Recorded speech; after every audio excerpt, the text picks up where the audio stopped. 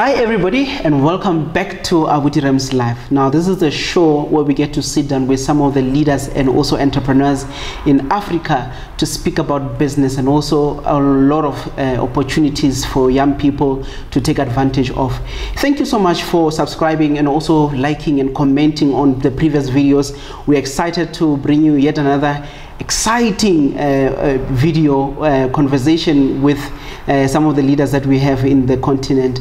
And today it is not different. We are going to have somebody who's going to be blessing us with content. I know in the Christian community they speak about blessing, and he's not familiar to controversy, this man. And I think you have seen some of the videos that he has done and some of the lectures and interviews that he has done. And I'm talking to none other but Ntate Maponga. I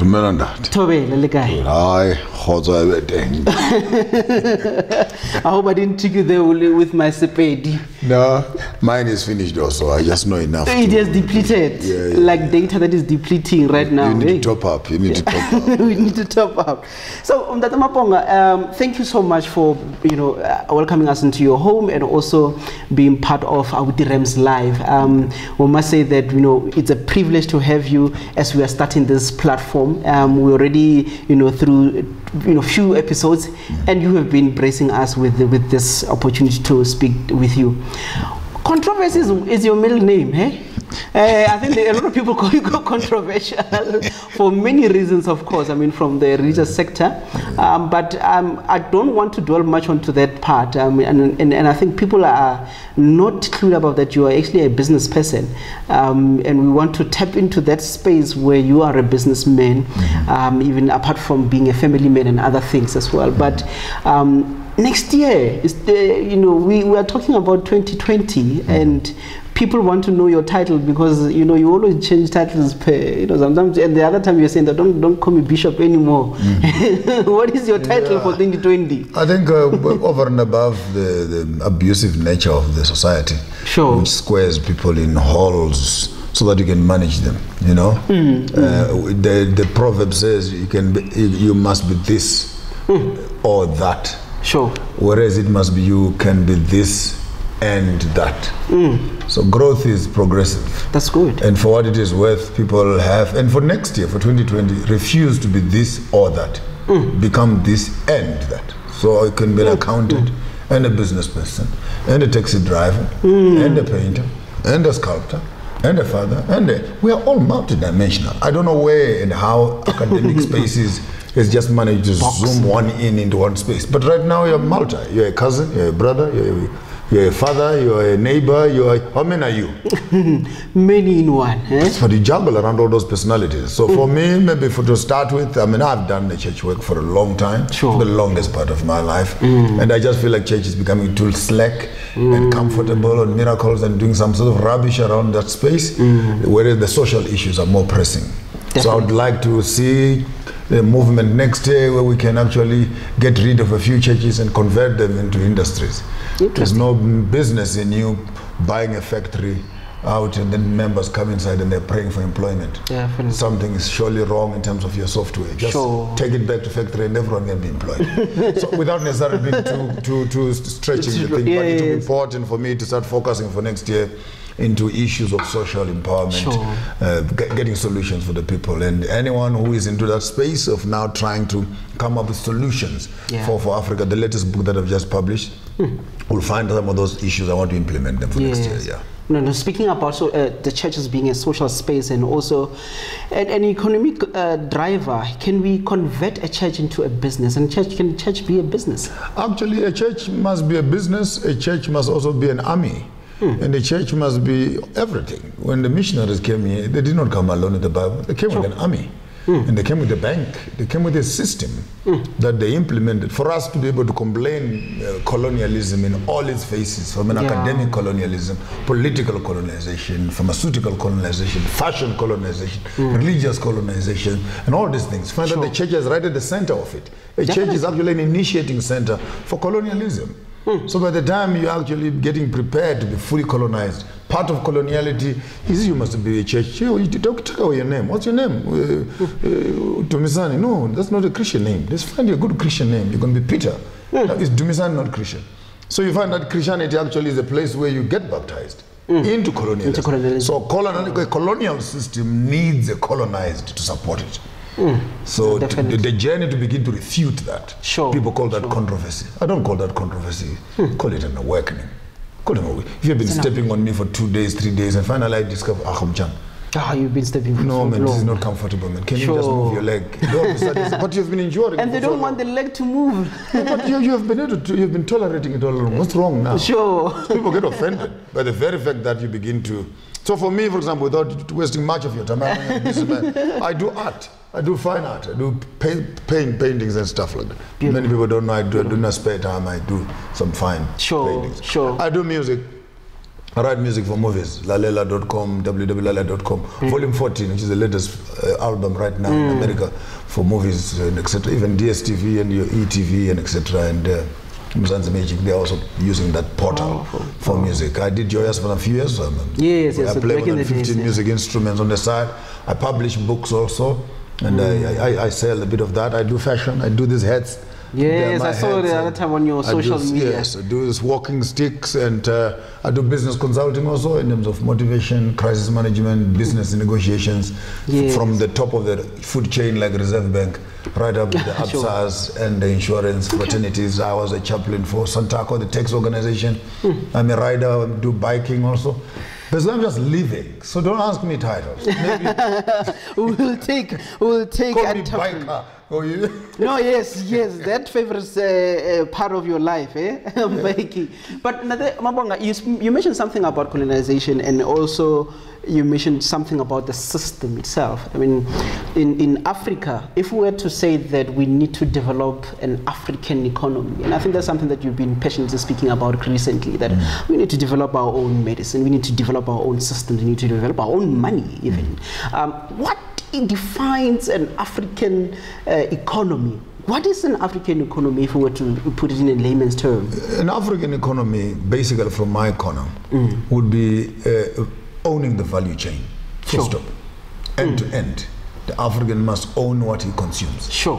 And when he has made his money, he must be free to put his money where he wants it, where his brothers can also access it, without white hands telling us you cannot access the same money that banks are hogging onto. Does not belong to them. It belongs to the same black hands that are putting it inside. But once it is in the coffers, you can't take it out. And there are huge bank charges that must be implemented. Let's leave that, because that's a colonial system. If you're talking about an African space, the things like in Lima, for example, when a king gathers his workers, his servants together during a rain season, they work on the king's fields. When they harvest from those fields, then they're able to take that, some of that, and store it with the king.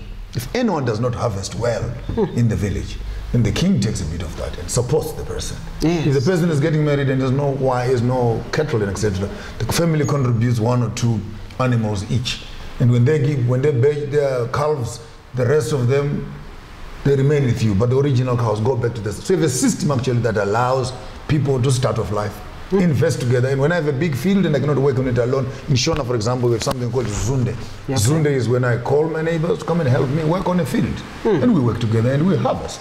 So if this stock-fell story you're talking about is not being practiced correctly by the banking system. Because the banking system, you put $1,000 inside, bank charges are 695 rand, including managing the account. At the end of the month, you're actually owing the bank for keeping your money.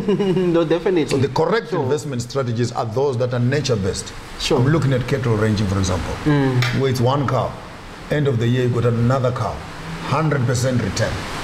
Show me one bank account that will give you 100% return. No, there's none. So why is it that our banking system is not linking up with the agricultural sector and allow our black people to put money in real investments that can actually bring 100% return? The bank must be paying me for giving them money, not me paying them for looking after my money.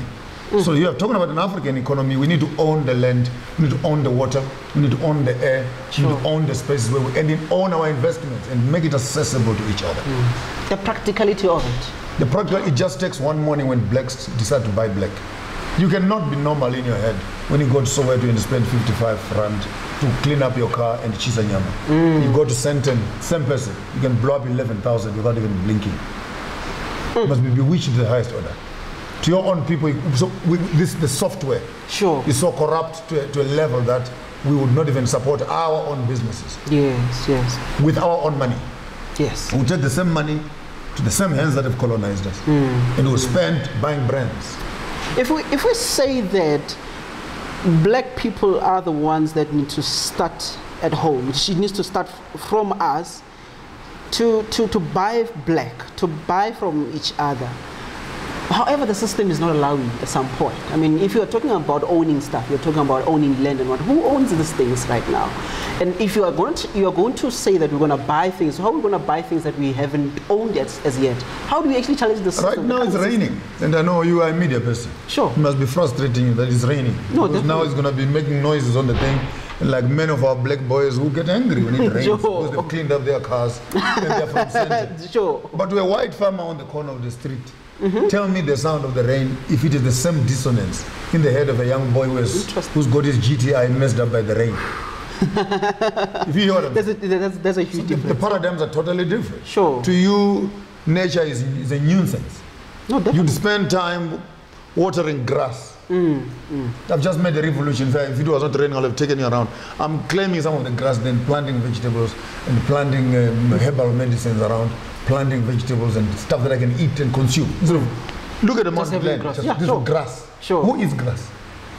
So the change of mindset for me to say to the African child, before you're going to get a wife, you must get a wife. Every African man must have two wives. The first wife is the land. Yeah. And the woman. If the one is not pregnant, you cannot make the other one pregnant.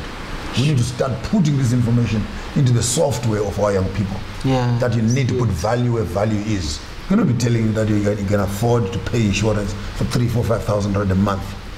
Paying bonitas, paying the assurance of discoveries, the outsurance. You can pay 5,000, including cars, 10,000 a month. You can afford that. No, definitely. But you cannot take 1,000 rand of that and buy a cow every month. So at the end of the year, you have 12 cows, which are giving you 12,000 return on each. But by the time you're selling them 7,000, 8,000 each. Where do I put the cows? I don't have a car. Farms around. So you as young people, for example, get cooperatives. Sure. Get cooperatives. Rent the farms if you cannot buy them. Ask the government to give you farm. Land is available. That's a fact. That's a fact. Sure. It's not that our idea of land, we think land is land. We need, there's arid land and there's the productive land. Sure. So we're not be protesting just for land. They'll give you a pile of stones. What are they going to do with the pile of stones? You can't even plant nothing on the stones. So we need fertile. We need even, I need to correct with the South African population. That's what we need land, we need land. No, only 20%, if not 30% maximum of the South African land is healthy and good for agriculture. Interesting. So how about we give the white people the rest of the land and we just take the 20% that is fertile? Which they want. Then you'll have won the game. You'll have lost the war but won the battle. No, definitely. But what does it mean for an entrepreneur who's right now in the townships, and you know how the structural development of the township, the system that has been done by the apartheid system in South Africa in particular. How does an entrepreneur who's within the township market start thinking Africa? Thinking. First things first. The entrepreneur who is in Soweto, is entrepreneur who is in Mkuze. There are two different entrepreneurs. The other entrepreneur who is in Soweto is the one who is trying to sell white products. He's trying to break into the milk bread market, trying to break into the taxi, the cars, hiring cars, selling clothes and etc. And buying clothes in Dubai, shipping them across and making a profit. So you basically are playing the game on the terrain of the colonial wing. And they already established Craigs and etc. Flosham shoes and what who is well established. We've been here for hundreds of years. Now you come around with a small little brand of Soweto socks and you think you can challenge the system without necessarily maybe pouring water on that. Firstly, you need to find that your family and your immediate audience in your environment are your best customers. So you need a brand that will speak to your local environment and get buy-in, and don't buy brands. Own the brands. Sure. See, many of us as Africans who are getting to business have not understood yet the power of putting on your own brand. There's nothing wrong to find someone who's selling stuff but they never use their stuff. No, sure, definitely. When they make the money, then they go and buy another brand. I mean, I like what DJ Abuti did, but yesterday he was putting on that nice big blanket, and I put a note for him. I said, "Hey, Abuti, I hope you're not just putting that for the sake of looking, cool. It's actually a cool brand, and one can use that." So, firstly, we need to find the good business within our local families and get buy-in from that. Secondly, maximize on harvesting indigenous knowledge. What does that mean for us? Get back to the communities and find out exactly what they need and how they need it. Okay. It cannot be right that maheo is being sold by mainstream white businesses. Definitely. Biltongs, dried nuts, and all these things. And they're making a killing out of us. Now tell me, if you go back right now into your rural villages, how much more of indigenous knowledge is lying around and has not yet been harvested, and the world is looking for that. So this goes for the whole fraternity, from architecture into my normal rampage of medicines and etc. and etc. Right now, if you can get one medicine, walk up to the university, get it tested, active ingredient discovered, get the IP of that. If you can produce one tablet, you're a billionaire a few times around. The process. 5 years. It takes 5 years. But if you're planting vegetables, then you eat vegetables.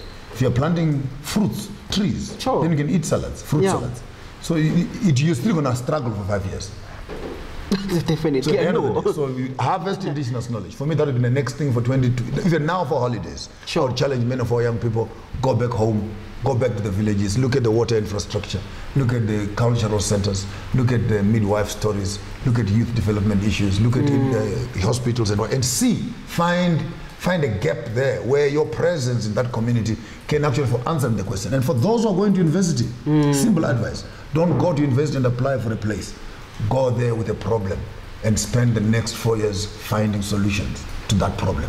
By the time you graduate, you've written 10 papers, you've done researches on how to fix that problem. I can't understand how the colleges producing so many graduates in electrical engineering, and right now we have load shedding. Load shedding shocks, man. It does not make sense. It does not make sense. That all of you put together. Sure.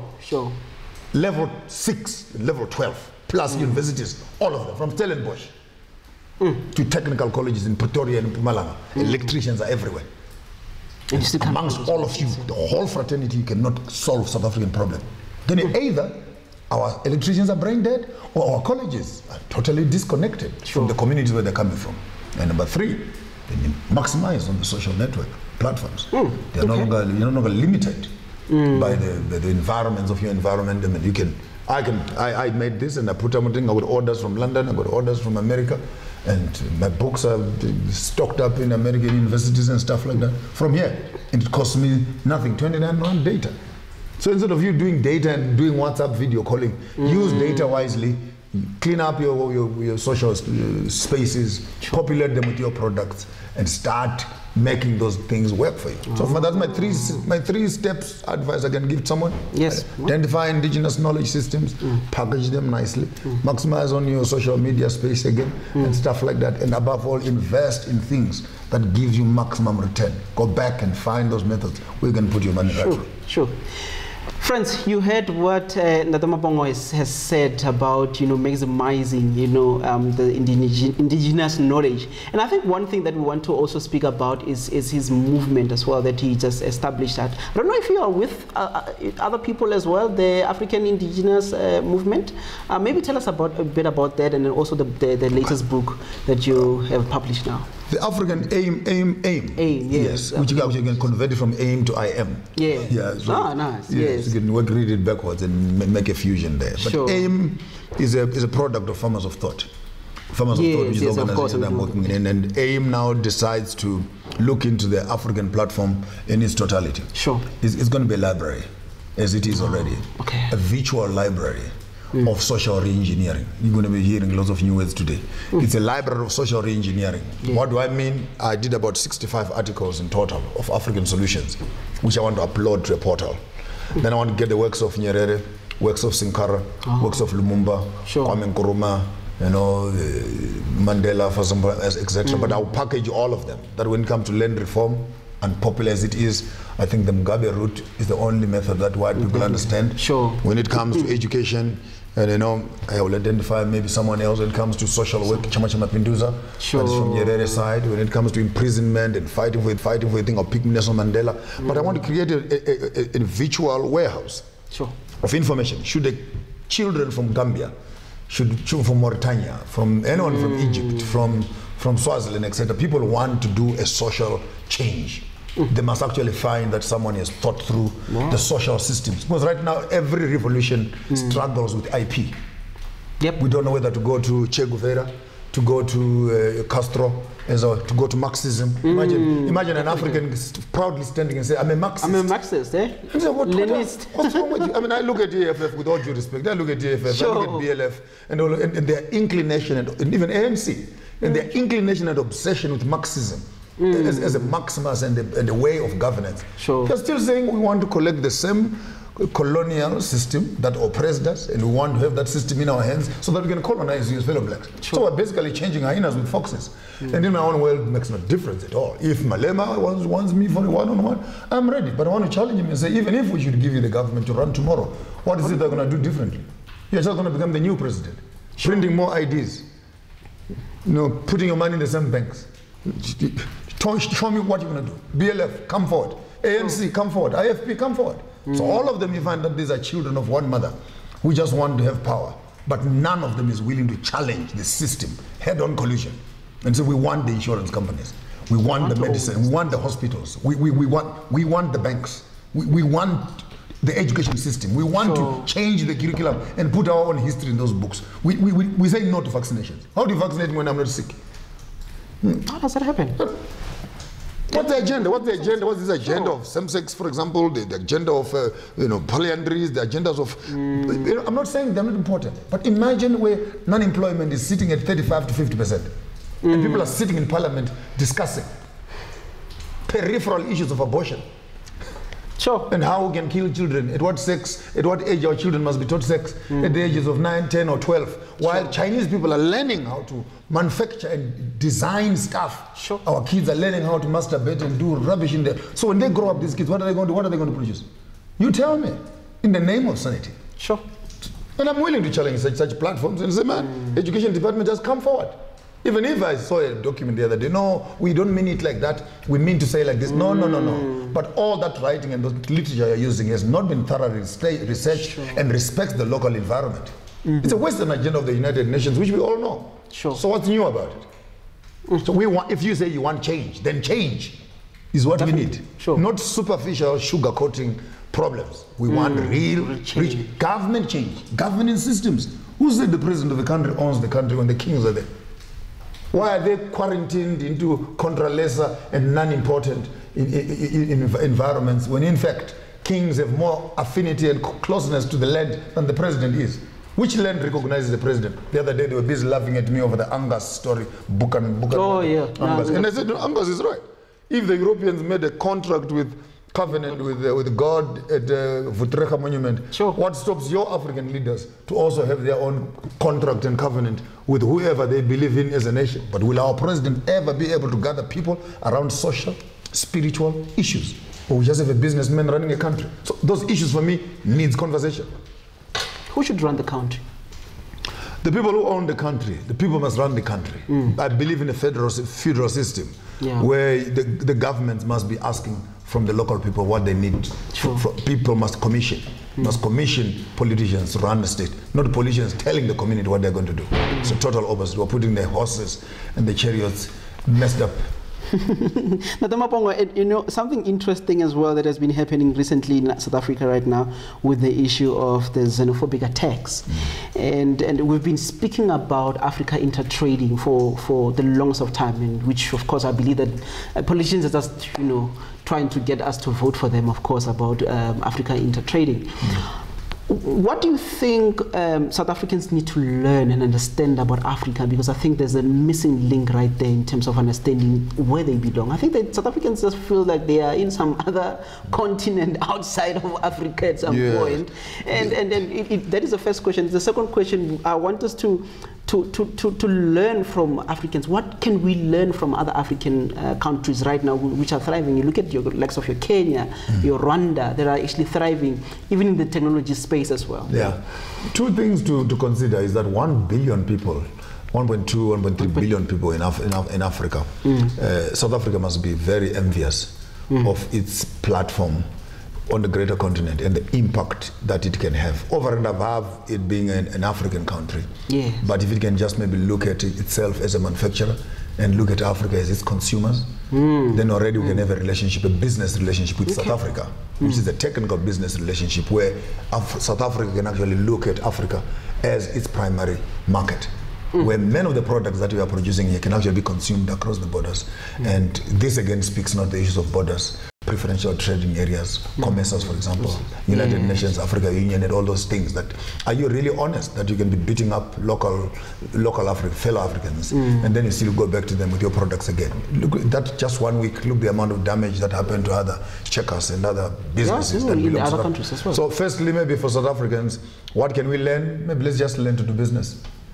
And let's do business nicely. The customer is always right. Sure. And just South Africans, just treat fellow Africans like they are good customers. What do you think they don't understand about? I'm coming to the next one. All right. Cool. So if you don't understand how business works, sure, you go shambuking up your customers, then you know what you're losing out on. If you read statistics and people are open enough to say from the time xenophobia happened to the time it ended, how much business in terms of tourism and went down, no one will want to bring that information up. Though we know the rand did not go up or down. So the white man does not care as long as blacks are killing each other. But let someone say something about land, then the rand coughs on the other end. But 55, 60 people dead later in a country, it does not affect the going up and down. I'll leave that for your own research. Number two, I'm a Piri myself. Yes. From Zimbabwe. But Piri is also close to the Shoko, which is Ngube, the baboons. Yes. So if you are Piri in Malawi, you are Mukanya, Shoko, Soshe in Zimbabwe, you are Kabo in Botswana, which is Kabo. Then you become Skosana in the Ndebele space. You become a Fakudze, you become a Mtolo. Then in the closer land you are Jambas, Hlat, Ulis. In the Lesotho area you are Mtweneng. So basically from as a great Rift Valley coming down, once your totem is clear, you should be able to know that a Piri cannot be beating up a Ngube. Ngube cannot be fighting with the Jambas. The Jambas cannot be beating up a Skosana. Sure. It's one surname fighting. Usbanda, the lion, Bumtaung, Shumba. Sure. Where do we miss it? How do we miss it? When actually the same surname is there. So for us as South Africans, or many of the South African community who thought and think that their surnames have fallen from heaven, you're missing it. No one came from the sea. We all come from the north, coming down this way. And because we come from the north, we are connected more as an African family than we are with passports and the color of our ID books. Africans are one big family. And it would be nice for fellow South Africans to begin to look up north to find their own identities. Sure. But when you're for example, who are you? The Ongwes, Mugabe, for example. He was a crocodile. Yes, of course. Bumtimand. Same thing. So how can Mukwena be busy swearing and cursing Mugabe and saying, because you don't actually have an understanding of your own culture. So the this kind of information, by the way, when you talk like this, this is what our books must look like. This is what our high school and research institutions of our colleges must be researching on. If you say you're running a humanities department, University of Cape Town, University of Petersburg, University of Fitz, you're running a humanities department. And in that humanities department, the students walk through your own corridors, finish up their studies without knowing themselves. But having memorized William Shakespeare and Charles Dickens, they can tell you the history of the Charlemagnes and Bolsheviks. Sure. Backwards, how Napoleon lost the battles of the Rhines. They don't know all that stuff. But the last thing that a colonial education will not do is to introduce the African to himself. Because once Africa unites, the party is over. Colleagues, I think the man has said a lot, a mouthful, in terms of us as Africans to harness this knowledge that we have. And I think it is upon us as Africans to start harnessing this information and this knowledge to better our lives in terms of the economy, in terms of taking spaces within the business sector. And I think, how do we develop African entrepreneurs is a thing that we need to be doing moving from 2020 onwards. what are the things that we need to be learning, and this is the platform where we are talking about this type of issues. And thank you so much for tuning into Abuti Rams Live. Ntate Maponga, thank you so much for giving us the time to listen to little time that you have given us to hear your wisdom in terms of taking Africa forward in terms of business. So thank you so much for that. Welcome.